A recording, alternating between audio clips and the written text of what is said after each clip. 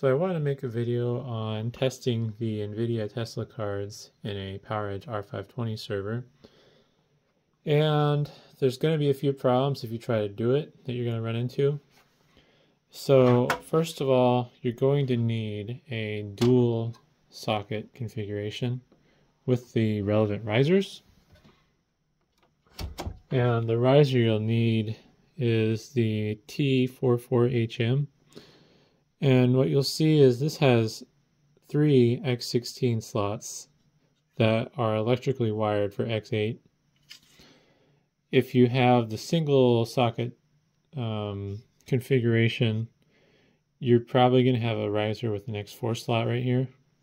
And because of the orientation of the riser and everything, the card plugs into the middle slot, not the top, which if it plugged in the top it'd be ideal, but yeah. Another issue you're going to run into is there's these plastic nubs here that will get in the way of installing the card. You can potentially run this without a shroud if you're willing to commit to having the fan speed at max or near max, or you just let the thing run really hot. Otherwise, what you're going to have to do is cut these fins off, and you're probably going to want to cut a bigger opening for airflow to get from the fans to the GPU. Along with, you'll need to cut a notch in the side around here to route the power cable down and through the back. At least with the power cable I'm making, and I'm sure this applies to other people's power cables too, because there's just not enough length to snake all the way around. So what you would have to do, these are stubborn. What you'd have to do is make an access path for it to go through and then kind of come through this back side. There's a third issue you're going to run into with this. I'll leave that out for now. And we'll zoom in probably a little more. So there's some nubs on the back of these slot openings. And I think the purpose of these nubs, you can see right in front of my thumb, is to, here we go, keep the cards or slot covers in place so they can't wobble back and forth. So when you install the card, it's not going to sit in place properly because that nub puts it at a slight angle, and then the nubs on the slot retention bracket don't line up with the holes. So you can put the card in there, it'll be a little crooked, but then this will not work properly. Yeah, it's not gonna go all the way down. So if you use this in a proper rack mounted configuration, you're gonna have problems basically. Also, I'm gonna put the riser back in now. Assuming I can get this out. There we go.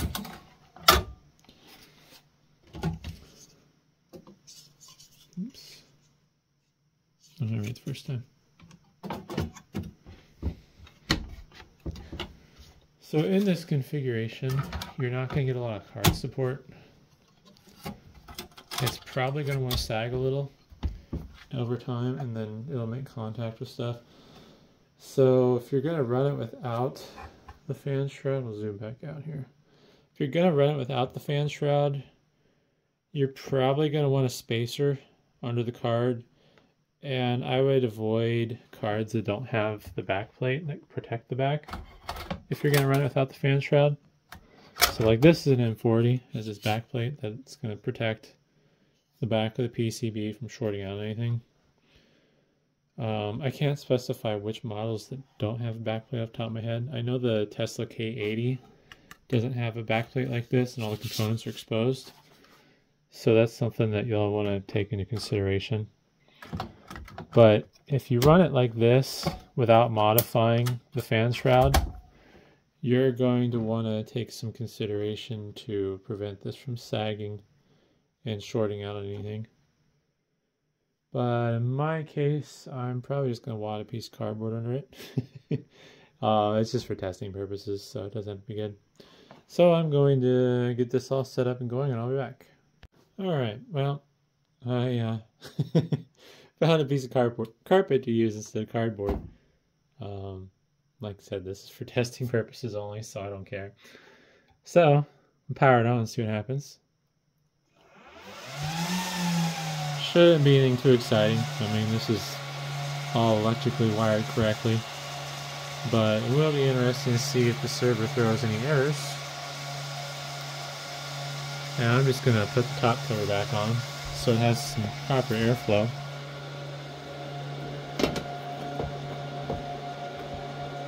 Uh-oh. How am I catching one?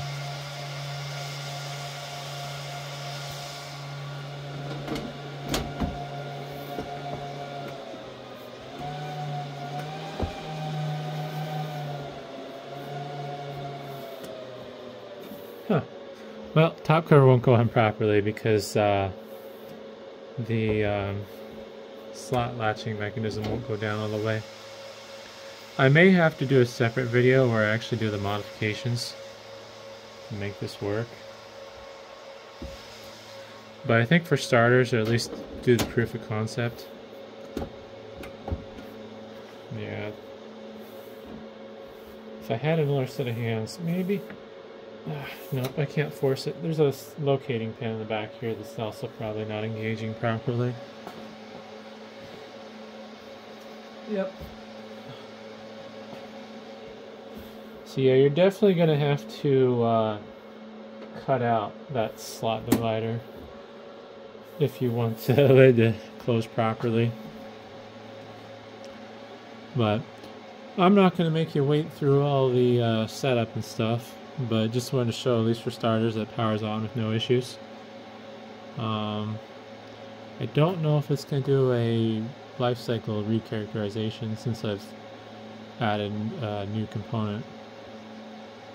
We will find out. I'll at least wait that long. Come on, Windows. Nope. Looks like it's gonna potentially do a hardware recharacterization since I changed the config. Yep. So I'll be back once I get back into Windows. Well, you'll notice it's a little bit noisy in here right now. I don't know how much that's the card being in the server versus the server not being shut properly. It is upset right now because it's detecting a case intrusion because, well, the cover panel is still bowed because they can't close it properly. But it is currently running off the Tesla card. Since the Tesla doesn't have outputs and I can't disable the onboard video without losing my monitor, what I've done is I've done the same thing as I did with the T420, and you know, it's upset. I connected it online. There we go.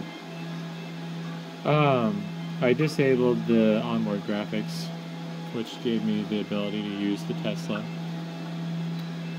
So we'll pull up GPU-Z and we'll zoom in. As you can see, the card's under a moderate load, not heavy. Looks like it's only pulling 110 watts total right now. But if I really want to punch it, we will just, yeah, we'll just leave it running. I don't care. We'll hit it even harder. I can launch Furmark.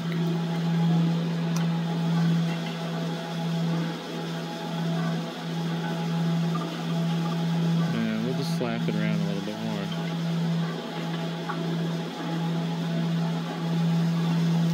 So now we're pulling basically the max. Actually, not quite. These are 300 watt cards. Pulling 250 watts, which ain't bad.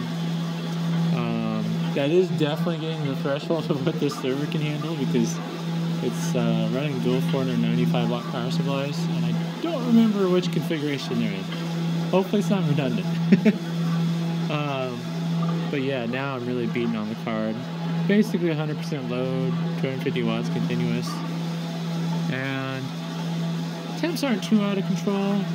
They're not great. I'd like to see this more in like the 65 range for the hotspot, but it's staying around 63 Celsius for the GPU temperature.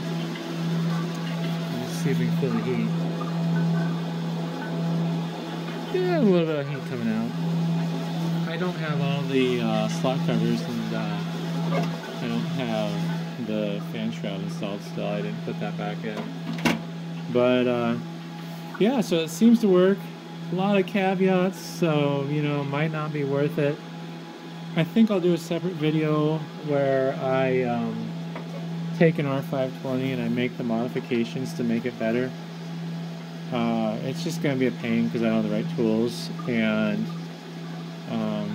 kind of making a time commitment to something that doesn't really benefit me, unfortunately. Not to sound greedy, but I think I'll do it to humor curiosity. I think I can make the modifications within like an hour's worth of work, because I need to cut these nubs off, make this opening bigger, notch out the side of that, and then cut out.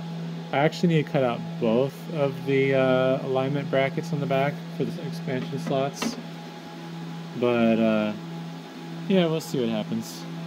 But at least for this video, proof of concept, I'm able to show that this is actually working in an R520, which I was curious about.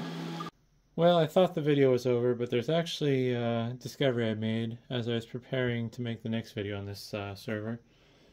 And you can actually get the slot retention mechanism to go down all the way properly. It's just finicky.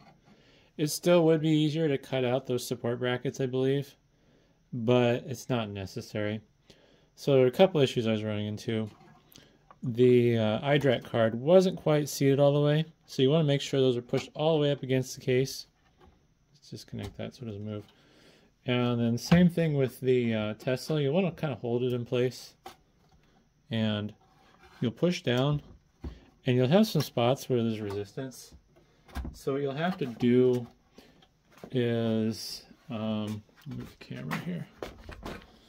This little tab that keeps it in place, you kind of have to push on it sideways away from the card, and then it'll get down most of the way, but this top cap is kind of out of alignment, so you'll kind of have to manually force it, kind of wiggle it around until you find the right position.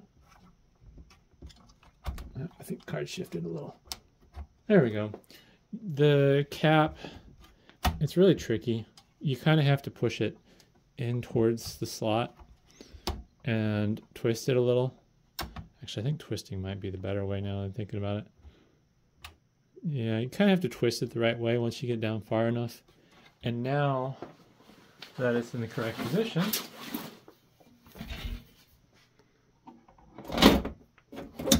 cover closes as intended. So yeah, that'll be the end of this video. If you made it this far, thanks for watching.